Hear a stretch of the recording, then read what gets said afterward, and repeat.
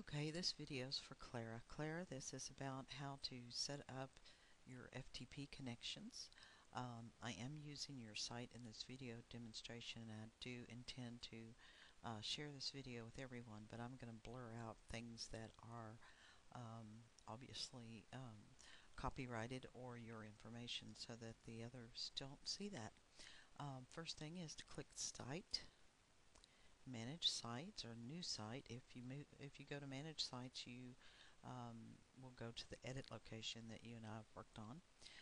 New Site when you're starting, and it walks you through with a wizard to name your site. This is just for your purposes. It won't be up on the internet this way, so I'll just simply call this Clara.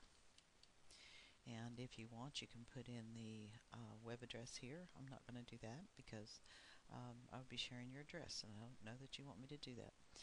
So next, and I don't want to use server technologies such as these technologies here. And then next, and it wants to know where I'm going to keep these. It creates a folder for you if you don't already have one, so I'm going to go with that. And then click Next. And then how are you going to connect, and that's with FTP. This is where you have to put in your address, and again I'm going to blur this, but this is the FTP dot and then the rest of your FTP information.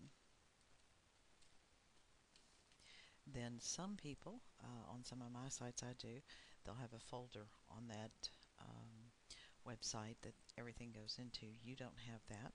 So then we go into the login information.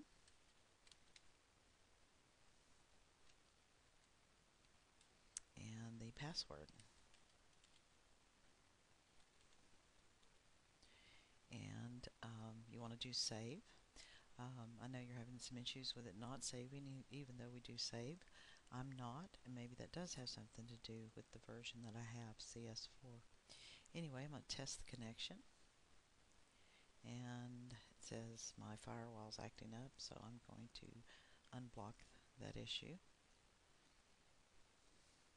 And it said it connected successfully, and there we go. Finally it stopped. There we go. Then next, and do I want other people to check out my files? Say no, and then just next.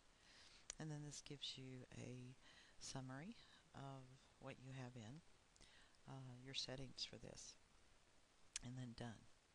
Now again, Clara, you will be going into Edit, so you would do Site, Manage Sites, choose the site if you have more than one. Otherwise, it's already selected, and you click Edit. So I'm going to do Cancel out of this, and there you are. Now I don't have any files here, so I'm going to go ahead and use this button to connect to the server. And this button over here, once that little window is gone, will open up and let me see both sides. This is the server, and this is what I have, which is nothing.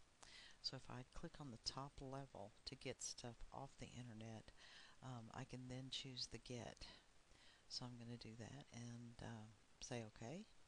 And I'm going to pause the video because this could take a while.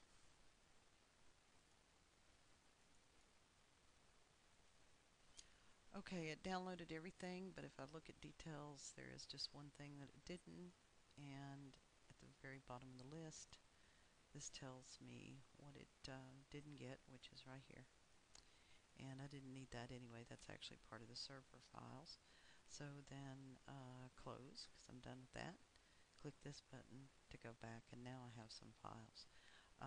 Again, Sarah, clicking on Site, Manage Sites, making sure it's selected, choosing Edit is where you would go. But instead of going through this wizard again, click on the Advanced tab and then go to Remote, and this is where you see all of your FTP settings. And then you would just click OK. And done. And that's it.